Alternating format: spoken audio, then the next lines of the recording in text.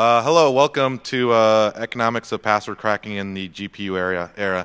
This actually sounds more corporate than DEF CON normally allows for, but we'll get through this. Obviously, I work at SanDisk, so I use their slide deck things. So what we're going to cover today, we're just going to do a quick introduction of who I am and why we're here and why you should stay in the talk for the entire duration. We're going to cover GPU cracking, like some fundamentals, 101 stuff. Then we're going to get into the meat of it, all the economics of it. We're going to explain how fast and quick it is to deploy. We're going to do like a little lessons learned. If you haven't noticed, I'm pretty corporate. And then we'll do a conclusion that's going to have some Q&A and some afterthoughts. Oh, there it is, Q&A. Shameless plugs. I love these. These are all my sponsors. So I used to work for Atheros Communications. The CFO came to me one day and said, here's a $3,000 budget and an Excel spreadsheet that's password protected. Break into it and let me know. Get back to me when you break into it.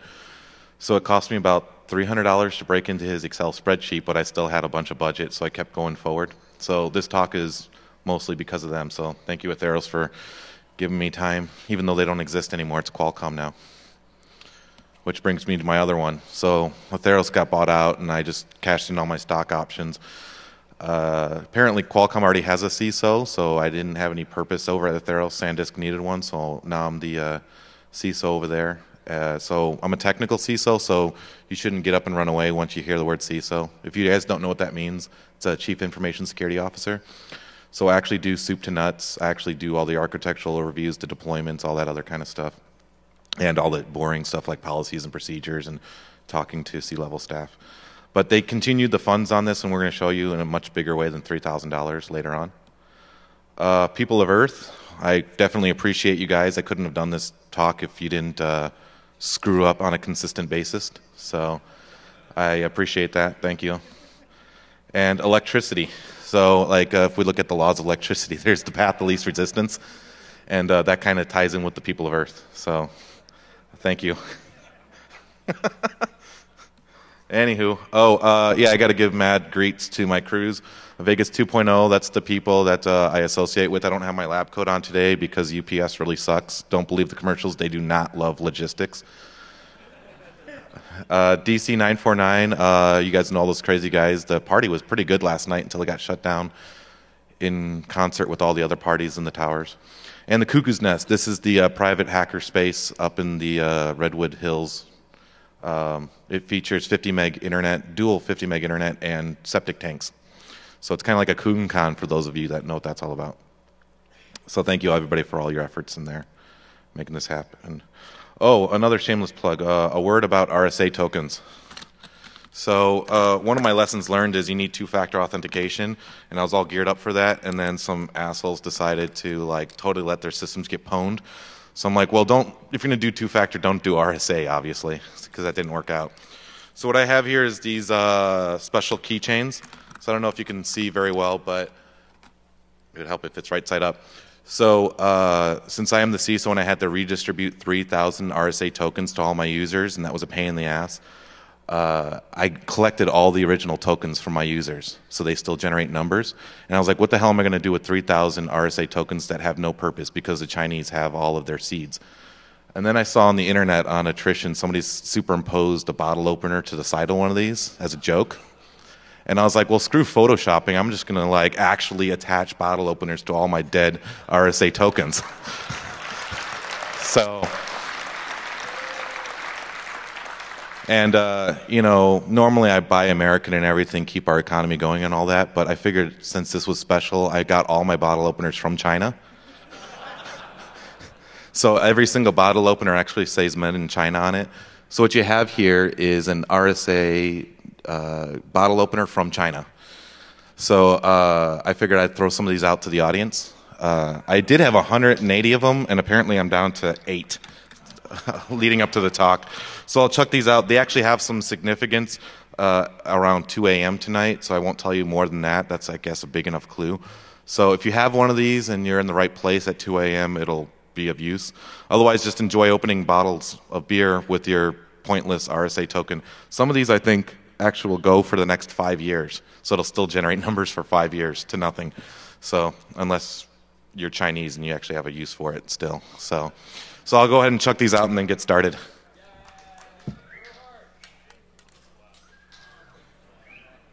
Where are you, Matt? I don't want to hit you again.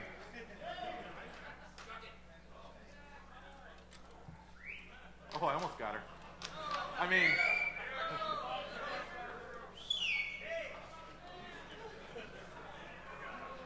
I'm going to try and get in the back here. There you go. You look like a girl.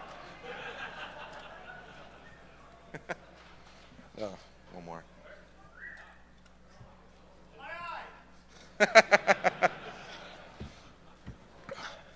Any of you guys make it to the summit on Thursday night? Oh, what a bunch of jerks. So the summit was an EFF fundraiser. We gave out about 50 of these at the fundraiser as well. So if you were there, you got one already. All right, about me. So why should you listen to what I'm saying and all this other crap? So I got 4 years of credit card security. You may remember me from DEF CON 11 through 13. I did some talks on how to steal credit cards from merchants directly. I felt that everybody was talking about the consumers and all the carders in the world, and nobody was talking about the businesses getting raped blind. So I talked about that for about 3 years. I developed IDPS technology into code, so for websites, that are self-healing, and they detect when people are doing evil stuff and go into offensive mode for the Department of Energy, which they loved it and let me research that for 3 years and then scrapped it. So if you want to FOIA that, it's actually some interesting stuff. And for the last 2 years, I've been doing a lot of GPU password cracking stuff. All the suit and tie crap, I've been doing IT security for 12 years. I've been in development roles, research roles, SOC analyst roles, incident response roles, tactical, red team, tiger team, red versus blue, fill in the blank, and a bunch of holistic crap like policies and procedures and training and yearly refreshers and all that other stupid junk that you don't care about here. And the private hack space. So we have trees and servers to muse over. So it's in the middle of the redwood forest. There's about 15 trees and about, I think we're up to 48 terabytes of storage out there, just doing cool stuff. So if you're in the Bay Area and you want to go to this crazy forest resort hack space, just give me a ring. Okay, now what you actually came here for. So sorry about all the SanDisk slide things. So what is general computing? So there's a thing that people say they get confused with GPUs and general computing. So general computing just means that you have a whole bunch of tools in your arsenal. So that's where OpenCL comes in. So OpenCL is supposed to say you can program for the platform. So if you say, okay, do you have a GPU? If yes, I'm going to do stuff using your GPU. If no, do you have SSE2 instructions? If yes, I'll use that. And it'll just kind of keep going down and down. But it looks for preferential devices. So that way you don't have to sit there and, like, CUDA really sucks because you can only do mapping routines with CUDA and nothing else. You can't say, try and do SSE3, which is not as fast, but it's still useful. And that's why a lot of people are migrating from NVIDIA to ATI cards. And there's some other things involved with that, but we'll get into that. What is the current state of general computing and high-performance computing? So the top 500, it turns out that of the 100 of the top 500 that top the list, about 80 of those now top the list because they have graphics processing units or general-purpose graphics processing units, which are mostly the Tesla 2050s. So we're actually seeing that, like, every time that list gets republished, it just gets decimated with more GPUs. So if anybody's wondering if GPUs are going to really stay or if they're just like a passe thing or in vogue right now, it'll be passe later, I don't think so. I think everything's going to move over to GPUs. Another thing about GPUs that people don't understand, and I always use every microphone I can to promote this, if you know what a DSP is, a digital signal processor, that's all a GPU really is. It's just sample rates, right? Something comes in and it just keeps on checking over and over and over again, like a really fast clock. That's the core. Yeah, somebody at NVIDIA will say it's a lot more than that, but when you really think about it from a EE perspective or a CS perspective, it's just like a really super crazy FPGA or DSP processor. Cloud computing. So everybody's like, hey, everybody loves GPUs, so let's get into it. So Amazon Web Clusters and EC2 Elastic Cloud Computing, they were the first to come out with it with the actual GPUs. The rest of these guys also have stuff. So if you want to do this stuff on your own, and if you look in the CD, I have all the kit and everything you need to get started. You can be cracking passwords on other people's hardware in no time. Or if you want to do Bitcoins, if that's still popular, you can do it as well. I think at one point before the bubble burst with Bitcoins, it was actually cheaper just to use an Amazon EC2 to mine Bitcoins. And even though you're paying per hour, you're still getting more back once your 50 coins came up.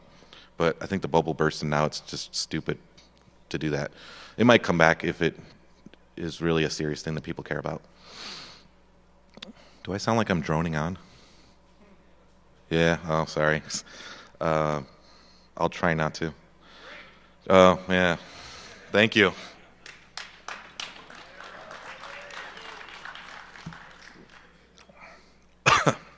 That was dumb.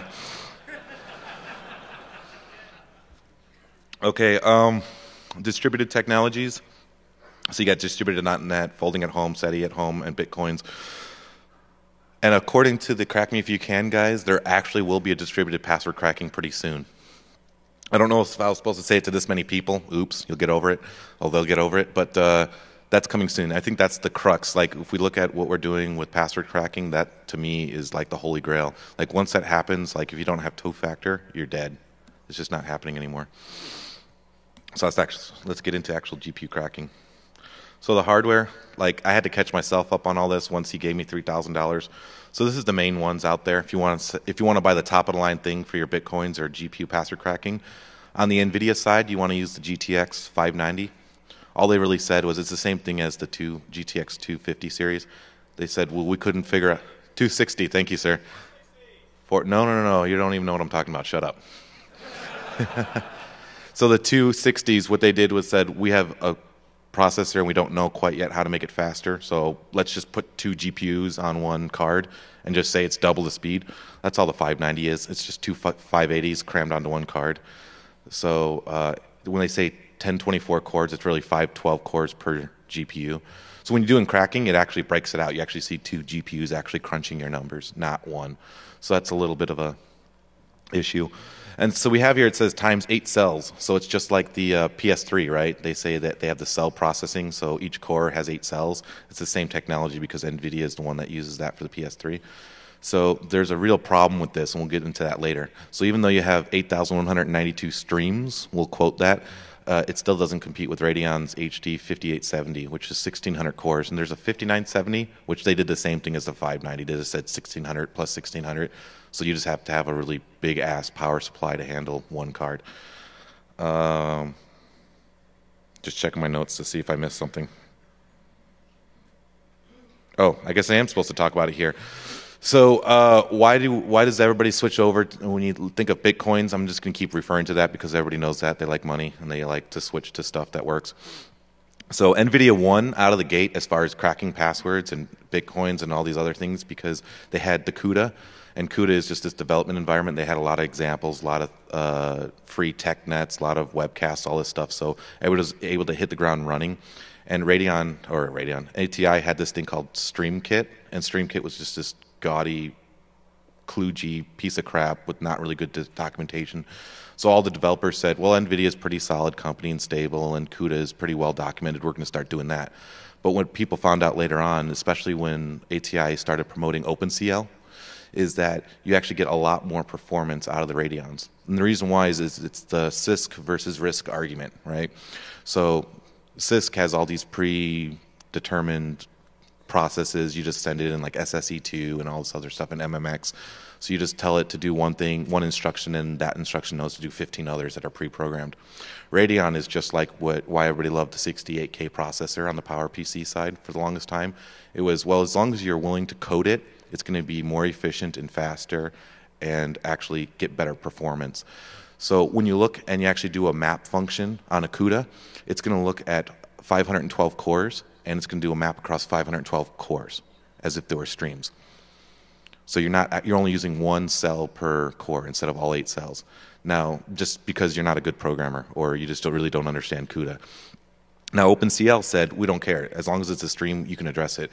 So now you're writing the same exact code in OpenCL and you're saying, go across 1,600 cores and do 1,600 process map functions simultaneously. So that's a lot faster than 512 map functions. So that's why it's important to kind of point that out of why ATI, and this is getting to like a really bits and bytes level, why ATI is better than NVIDIA, not because their logo is red and the other one is green, but that's why everybody's moving over. And if NVIDIA doesn't change their processes, if they don't change their architecture, they're going to lose this war, and it's going to be ATI that's going to be the market leader and save AMD for a little while. So, what else?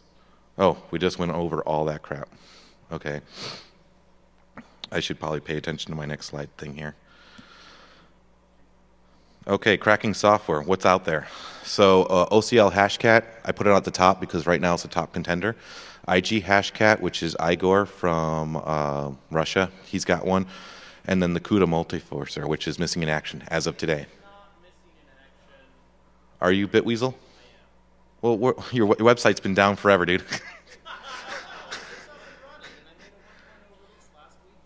Oh, well, you know, you would have been #1. So a little background real quick. This is the first time I'm meeting this guy. So I actually partnered up with, can you stand up for a second, Bitweasel? So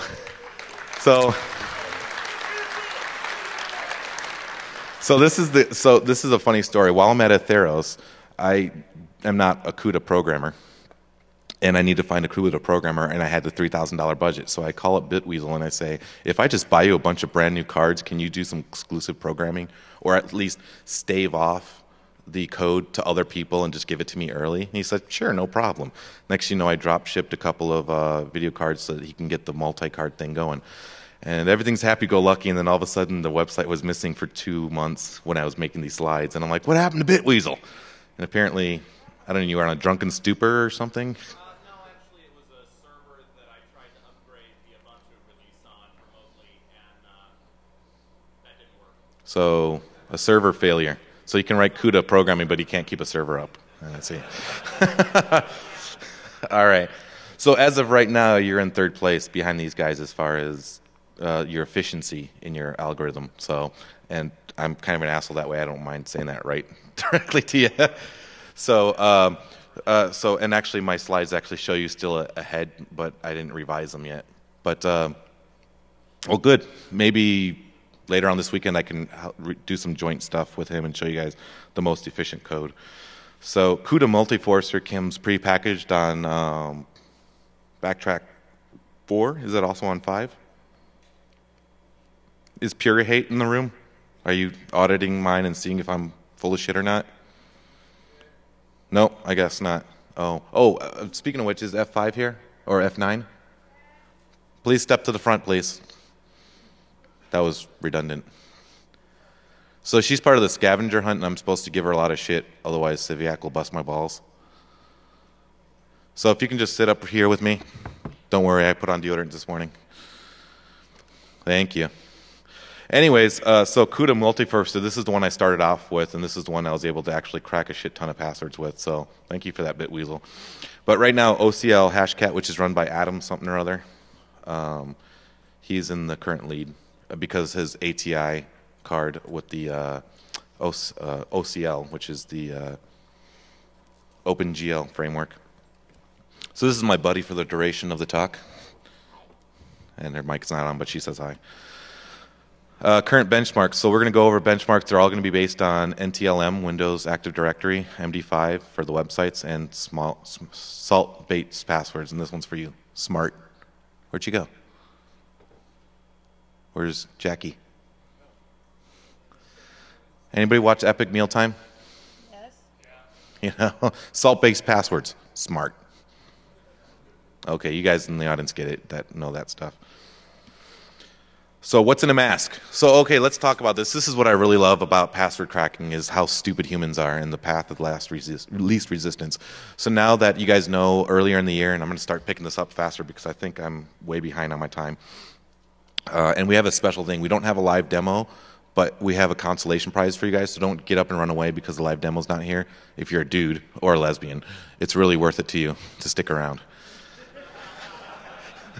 Hint, hint, nudge, nudge. So, at my company, SanDisk, or any other company, and now apparently Gawker, because they got smart, was, hey, you need an uppercase, a lowercase, a number, a special character. It has to be minimum of 8 characters, right?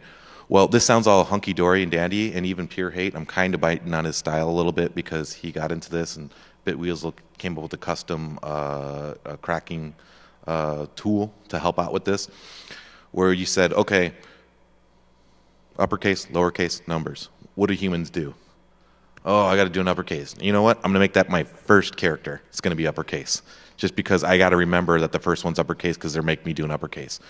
Well, if 99% of my organization, and I don't work at Ethereals now, I can tell you this, 99% of Ethereals started off with uppercase before I came in. And I was like, guys, I just cracked all your passwords in like 2 hours because your 8-character password now went to a 7-character because I only checked uppercase in the front. And so we actually put in the GPO policy there. You no longer can use an uppercase character. That is required at the beginning of your password. So doing something simple like that actually saves you a lot of grief. It pisses off users because they're like, Christ, now I have to start putting my password underneath my keyboard again. So, because they just can't think. And we'll talk about what really means about that. So that's what we say is what's in a mask. So when you actually say, okay, I have a 10-character password, it's really strong. Well, yeah, if it starts with an uppercase and ends with a number, and then every 90 days when I make you change it, your last character went from 1 to 2 to 3, or even the special characters on the keyboard, you went from a pound to an at, or a bang to an at to a pound to a dollar sign.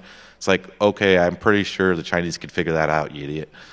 So we actually had to put all these really specially crafted GPO rules in to kind of combat this kind of natural path of least resistance of users.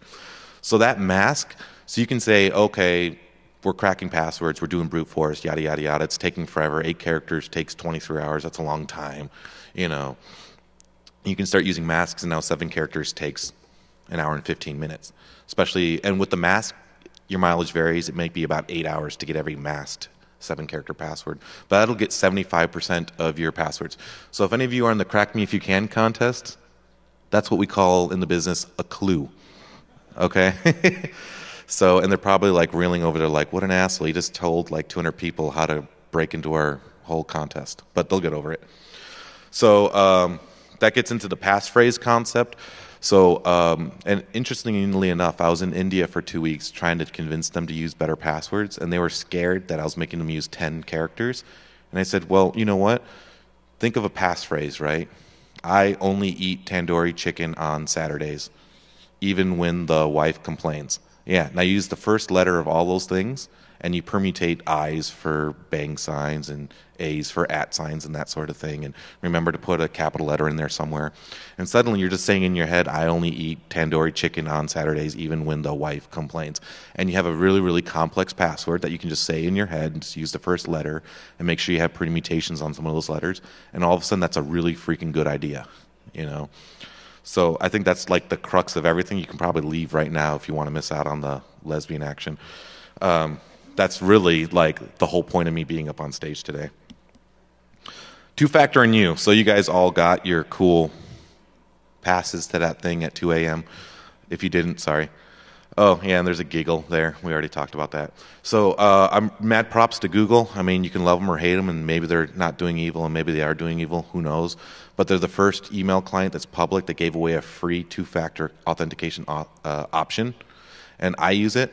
So even when I'm on my computers I use every day, I still use it just as a matter of course. It's just a really freaking good idea, you know, especially if they're giving it to you for free. So even in our organization, we're prepping everybody to do 2-factor.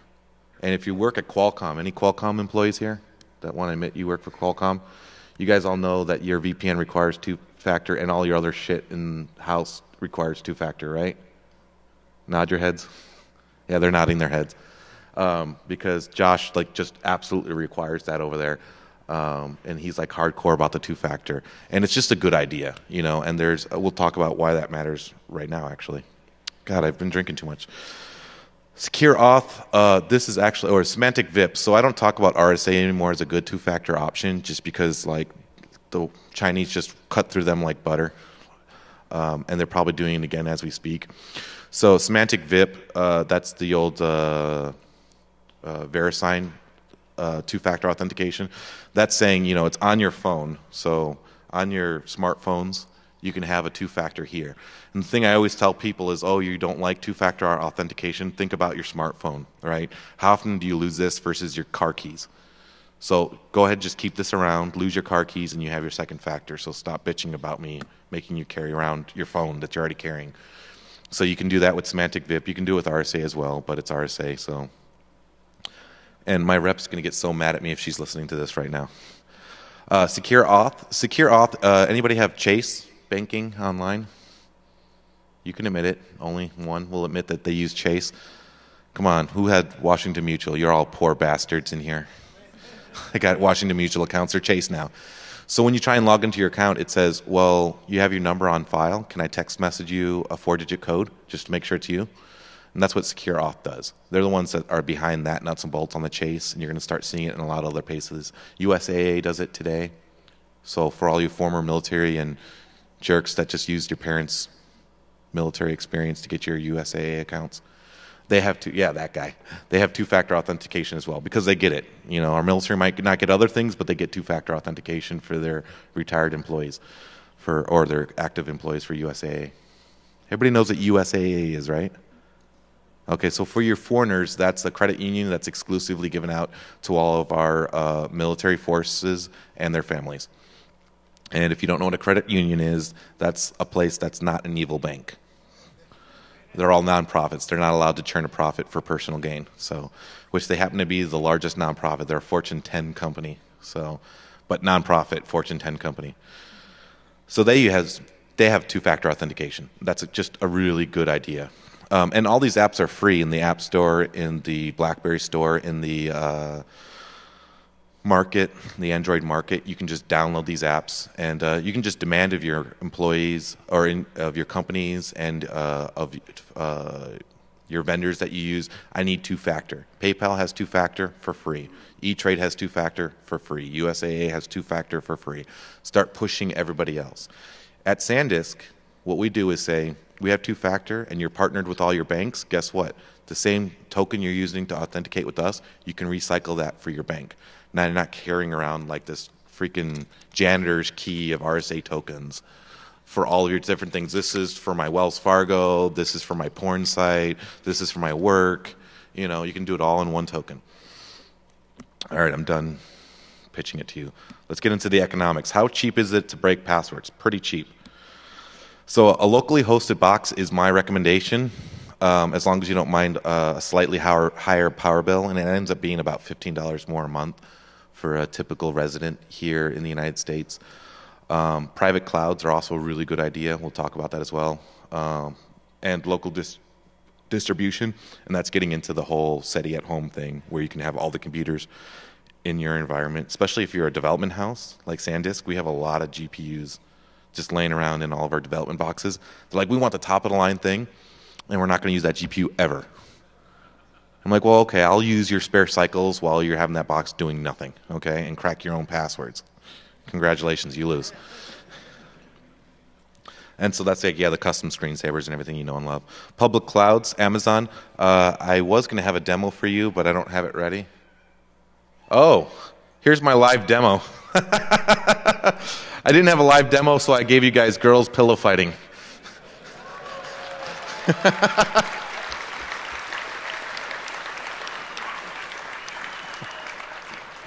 I think that's DJ Jackalope there, and that's Beer Betty there.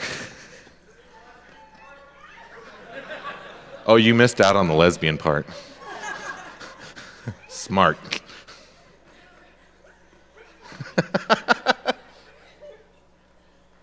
Okay. And there's your live demo of a girl's pillow fighting. If you have those RSA tokens, you'll see the encore production at 2 a.m. somewhere. Hint, hint, nudge, nudge. Oh, a word about last bit and Elcomsoft. It's definitely pound equals. So last bit is the exact same thing as Elcomsoft. Have you guys heard of these guys? Like on Wired and ArcSoft and all, or ArcSight and all them. They did these exposés on them about 18 months ago, and they said, "Hey, now you can pay somebody to do your password cracking with GPUs." Yeah, hopefully they don't take me out back and shoot me because they are Russians.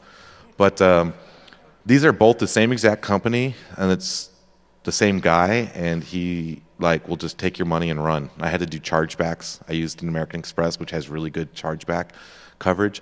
So I was able to recover the money that I lost from my $3,000 budget because I was just trying anything I could. I was like, I just want to show this guy I can crack his password. So I tried buying the Elcomsoft software. Didn't work. You know, I had a brand new GPU in there and it says, I don't see your GPU. So if you're thinking about using these services, I'm just going to go ahead and say that it's crap. It's rubbish. So if you're thinking about it or you already purchased it, get your money back. And if you're in the room, guys, sorry, your stuff sucks. So the best thing I suggest is like a local box. You can do the Amazon web cluster, and this is how this works in my mind. If you got 10 days on your hand to crack a password and $3,000, just buy a local box. If you don't have 10 days, you need to have it done today, you do that vertical versus horizontal thing. You know, vertically it takes 10 days to crack a password, or you can just spend the same $3,000 and go horizontal and just get a crap ton of GPUs at Amazon and have them all cracking simultaneously, and you can have it done in about 23 hours. It's going to be the same $23,000 or $3,000. The only difference is on a single box, you did that once, and you can keep doing it again and again and again. It just takes 11 days for 8 passwords, as opposed to like I just have a project and I just need to crack something and move on with my life, and I'll never crack a password again. Then I would say just use Amazon. But if you're going to do it for, you know, checking the strength of your employees' passwords like I have to, you get a single box. And we'll show you what my box looks like in just a minute. And we said distributed, non-existent. Well, according to Crack Me If You Can, it will be existing pretty soon. And I want to work with them to do a Chrome/Firefox extension, so you can also do like distributed storage of cracked passwords. Who? I don't know about that. There's a GPU, CPU distributed password cracker called DURDA. I don't know. DURDANEL. Okay.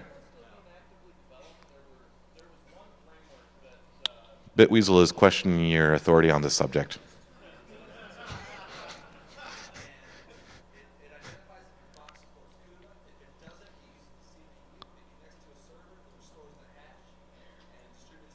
I'm not aware of this. Is it actually still developed? We'll talk about that offline. Don't forget there's a track 1 Q&A. So I'm just droning on, I'm sorry. If you want to know more details, we can get into that in the Q&A. My thing says I'm good on time, but I'm still good on time. Where are you, goon, that's supposed to be monitoring me? 17 minutes, okay. Oh, here's like a really, I don't know how well you guys can see this up there. I know it was like really scrunched and everything. But what I went ahead and did with my budget after I cracked his password, he gave me a bigger budget, was bought a shit ton of GPUs just to see what the actual efficiency of every single one was against the CUDA multiforcer that Bitweasel did. And I also did some just basic crunching. So if you look at this slide is in your CD, and you can actually go onto our website once it's up, cuckoosnest.net. It'll be live in 2 weeks. You can actually get the latest updates on this. This actually tells you your bang for your buck. So in the very bottom right corner there, you're going to see those gold things. That's your bang for buck for either keys versus dollars, keys versus core, keys versus memory. And all a key is a password. Like, we just refer to it as a key, but that just means a password that we tried and it worked or it didn't work. Silver is second place and bronze is bronze, third place. So that's kind of how it breaks out. And these numbers actually are always, I tried to do bleeding edge. These numbers change so frequently because Newegg and Amazon and Fry's are always competing and trying to keep their prices lower, and things change dramatically. But at the time of these slides made about 4 weeks ago, this was the current dollar amounts for each of these GPUs and the efficiency of each one. So right now, if you have the ATI HD 5970, which I think is in shortage, like a lot of people didn't have it anymore. Like everybody wanted them for Bitcoin generation, that like they just ran out of GPUs. So if you can find one that's actually the most efficient one, the biggest bang for your buck, with the OCL Hashcat, And maybe that'll change after I have an offline discussion with Weasel over here. And he's working on OpenCL currently. Very good. So we'll get back to that. So this is what SanDisk is going to do. This is what I submitted to my CIO as a good idea. So what I told him was, how would you like to have a computer on the top 100 of the top 500 supercomputers? And he said, where are you going to save me money somewhere else before I give you this budget? So I ended up saving him about $225,000 on our pen test by going with a boutique shop with some personal friends of mine. So he's like, well, you saved me $200,000. That's clearly not $200,000. You can have that money. So hopefully by December, we'll actually have this live and working, and I'll actually be able to show you this live. I'm going to do a VPN in, maybe from ShmooCon or something like that, and actually show you 80 GPUs cracking 150 trillion passwords per second for $52,000. So yeah, the GPU count is 40, but that doesn't. It's actually 80 because, like I said before, the 59 or the GTX 590s are 2 GPUs each. So yeah, so actually yeah, it's 136.8 trillion passwords per second is what we have. But if I can work with Bitweasel and get that more efficient, maybe we can make that faster. And it's actually going to be. I know I just told you guys ATI is the best bet, but it's going to be NVIDIA, simply because we want to put this computer on the top 500 list just to be assholes. And the way to do that is with LinPack, and LinPack only supports CUDA GPUs, which means you have to use NVIDIA. Unless somebody wants to write me a LinPack for ATI cards, then I'll go with that. That'll actually bring this cost from $52,000 down to $38,000 for a top 100 supercomputer. I'll pay you. If you can save me money, I'll actually pay you the difference just to make it happen. So I have no problem throwing money at problems, okay? Remember, that if you were here for the beginning, I am a CISO. So if I can't figure it out, I'll throw money at it. Either hire somebody or do outside development just to get it done. So that's the problem you have when you have like a former black hat now running the show, where if he can't figure out the answer, he's going to find somebody who's going to figure it out and pay him well to do it. So just keep that in mind if you have some gigs and you want to pitch something to me. If it sounds like a good idea and it makes sense for SanDisk to do it, I'll pay you to do it. And, you know, you can take your credit, but we're going to totally enjoy the fruits of your labor. And then later we'll open source it because, you know, it's my call. So, so not to spin my own wheels, but you guys do finally have one of your own in the high ranks of a Fortune 500 company, and I'm going to abuse my power until they kick me out. All right, moving along.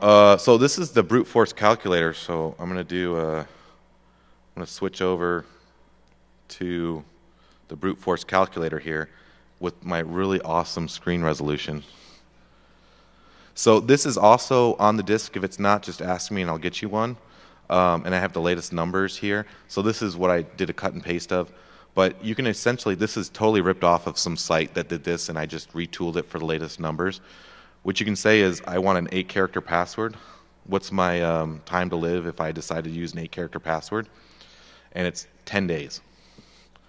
So you have 10 days with, let me show you the current costs down here. $2,000. It was $3,000, now it's $2,000. If you don't think your password is worth more than $2,000, just have it be 8 characters. Because it'll be cracked. It doesn't matter what it is, whether it's NTLM or MD5 or SHA-1 or even SHA-256, because it's just cracking passwords. It takes about 10 days and $2,000 if you have an 8-character password. And like I said, you can do it in 23 hours for $3,000 with Amazon Web Cluster. What? This is 92 character set, so anything that's printable on your keyboard. Period. Is it the crazy ones where you do like an Alt, Shift, special character? No. Who's doing that? Nobody. Okay? 0.01%. 0.01%. And congratulations, you defeated my thing. But for the rest of you jerks in the audience, which is everybody else, you're screwed if you're having it. So think about your Google password. Think about your PayPal password.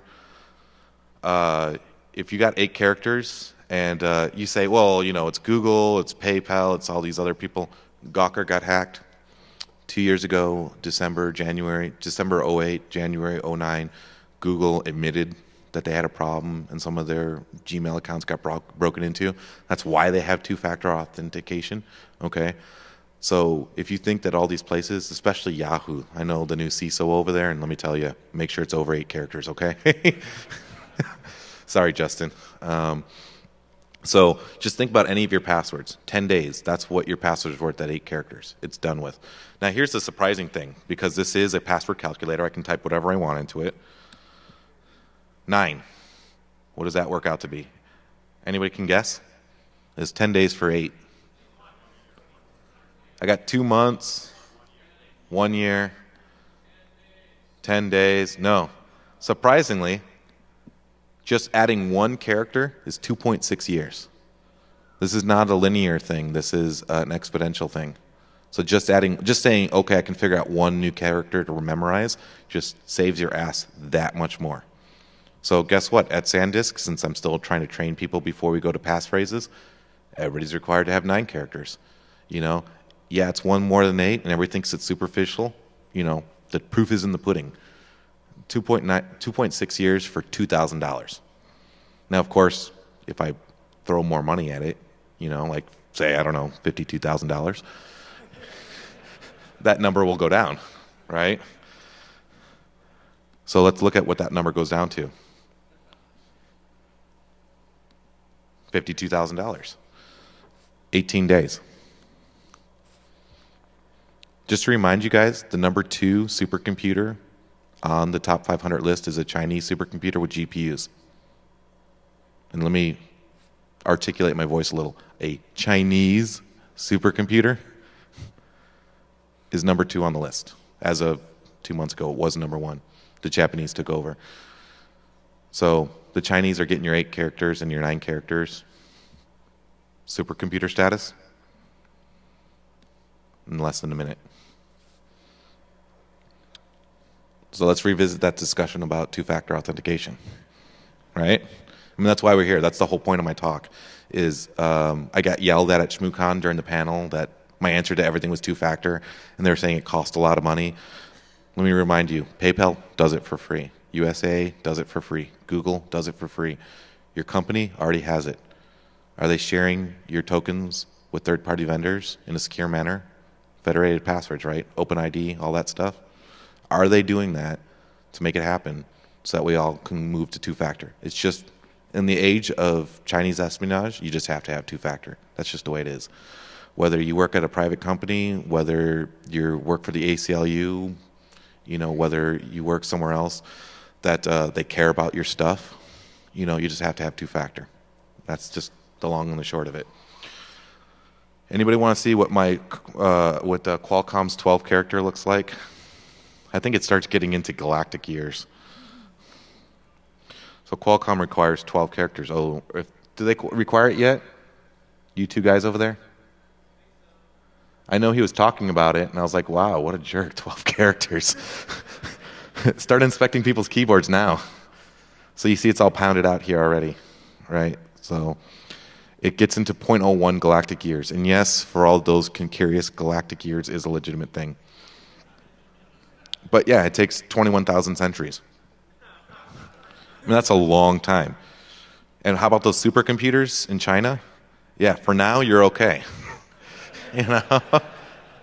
But if you haven't noticed, with GPUs in the high-performance computing realm these days, guess what? You know, like 5 years ago, we were only doing 1 petabyte as the number 1 computer. We're now at 320 petabytes.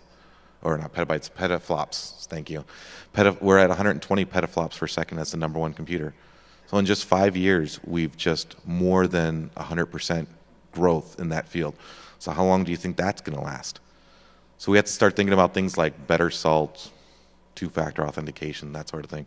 I'm running really low on time, if not out of it, 5 minutes. I don't know how many more slides I have. I'm just going to buzz through these real quick. Yeah, we had a pillow fight instead of live demos. If you really want to know more about it. Oh, NTLM is dead, if you haven't heard. So if your Active Directory domain administrators are still using NTLM to do federated passwords back and forth, throw something heavy at them, preferably a brick, and tell them to move over to Kerbos. So yeah, and let's learn from Gawker, Sony, and others, or how I got F'd in the A with the D, right? I mean, that's not even federal prison. I mean, that's like burrito up the ass Mexican status right there. So, so I mean, you got to really think about it. Gawker, I mean, the guys that just pwned everybody in Silicon Valley got pwned themselves. So how many of you shared that password with all your other passwords? And you don't have to raise your hand. Just think about it in your head how dumb you were. Okay? So Sony, we all had our PlayStation Online accounts. We can all admit it. They said your credit cards weren't stolen. They were stolen. Come on, let's not joke ourselves. Your credit card wasn't stolen, but you get 1 free year of credit monitoring service. But don't worry, it wasn't stolen. Okay? And I do have some buddies over there, and they can eat a bag of something. So, and a little sidebar on that, like 2/3 of their security team actually got fired over that. Because when they came back online and like 30 seconds later, they got repwned. And they're like, oh, okay, I get it. You guys are all fired. So think about that when you guys got on for a minute, changed your password to the secure password that got pwned again, that you use for all your more secure things, So, I mean, that's really my big push for two-factor. So definitely, try and figure out multiple passwords. And this gets into the thing of password safes. Use a really good password, maybe even a two-factor authentication password for your iron key or other technologies that are out there. And then you can have some unruly 32-character long special character thing that you can cut and paste somewhere else. As long as you're not using the password to get into your password safe for all this other stuff, it makes a better sense to do that. And if it gets pwned and then there's these public lists that people can GPU password crack, like Gawker and Sony, you're not going to be that idiot that's got the 8-character password, right? So no offense, I keep on calling you guys idiots, and you came to my talk. And we just talked about that. Salting passwords. I was going to do a what do you call it? Conan O'Brien. In the year 2000. There it is, yeah. I practiced that all year just to not do it. We will say, as far as that's concerned, like I said, supercomputers are only as exponential as we're seeing with GPU password crack, with the complexity of these passwords. So really think about that as far as what your passwords are, what your password policies are. Even if you're an individual contributor at your company, you can still come back and say, here's my password calculator. Don't listen to me because I'm just some schmo that you don't care about that's just doing all your grunt work. Listen to the calculator. It doesn't tell any lies. If you are a mover and a shaker in your company, make it happen. Start doing all these educational things. Show these slides to the people in your company and say, no, this is how you're F'd in the A with the D, And I'll be quite frank with you guys, this is a SanDisk slide. I had this conversation with the C-level staff there, and I did not remove that out of this slide. I told, the CIO he's going to get F'd in the A with a D if he doesn't change his policies. That's how serious I am about it. And my point of coming up here and just babbling onto you guys is to kind of make you just as serious as I am. Quantum computing, when that happens, we all can just pack it up and go home. Right? So if you're not on two-factor by then, you're just effed. Seriously. I don't even have a clever, witty thing to say for that. I mean, you're just going to have just a bukkake fest 24/7. Just in and around your mouth. Okay? So, and my fiance is just looking at me like, you did not just do that. So, so think about that. And that's any second now, right? IBM and Toshiba and Samsung are on the verge of quantum. So think about that.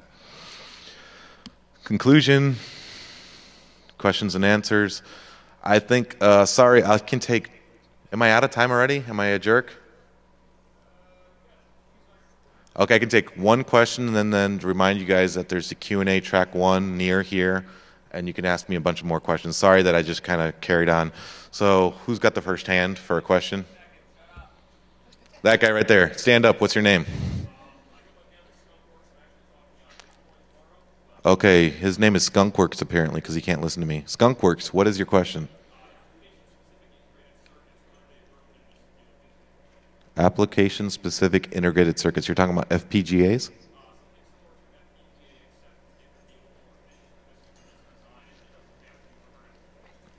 So integrated circuits is very similar to FPGAs. It's the same thing as GPUs because you're making a purpose-built embedded solution. I think the costs right now are prohibitive for that. But later on, oh yeah. Thank you very much, everybody.